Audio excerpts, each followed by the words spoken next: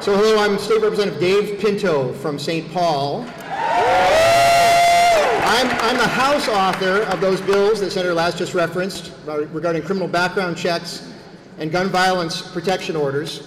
And outside the legislature, I serve as a prosecutor. I specialize in gender violence, domestic violence, sexual exploitation.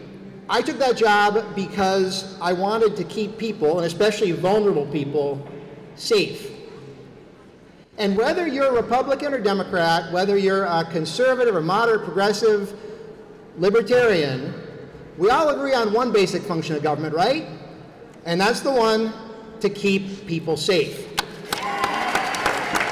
Now, you are here to demand that your government, your representative, your senator fulfills that duty because they have not been fulfilling it. Bills to reduce gun violence have been introduced for years, and the Republican majority won't even give them a hearing. No. So let me tell you what you need to do today, and tomorrow, and the next day, and the day after that, and every single day until those bills get a hearing, get a vote, and become law. You need to go to your legislators and the Republican leadership. And when you do, don't worry about bill numbers and names and details. Don't worry about any of that, right? You just tell them 3 simple words. Keep us safe. Yeah. When a gun is sold, we should be able to check to be sure the buyer is not prohibited from having the gun, right? Keep us safe. When family members or law enforcement see dangerous red flags, they should be able to go to court and keep guns out of the situation. Keep us safe.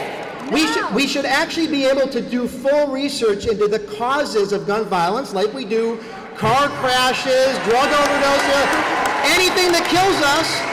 Keep us safe. Yes, more funding for mental health services, absolutely. Of course we need that, but that's not enough, right? Keep us safe. And no, posting armed guards at every entrance to every school and movie theater and park and church service and prayer circle and place of employment in the country, no, that is not a solution. Keep us safe. And while we're at it, arming school teachers is insane. Keep us safe. There is no reason for untrained civilians to have military-grade weaponry, right? No. Keep us safe. We need to hold manufacturers accountable when they make these products. Keep us safe. Our lives are worth more than your gun money. Keep us safe. It's actually a pretty simple task, right? Go to your legislators, Republican leadership, and repeat 3 words over and over and over again until they finally get the message. Keep us safe. Again, keep us safe. Keep us safe. Keep us safe. Keep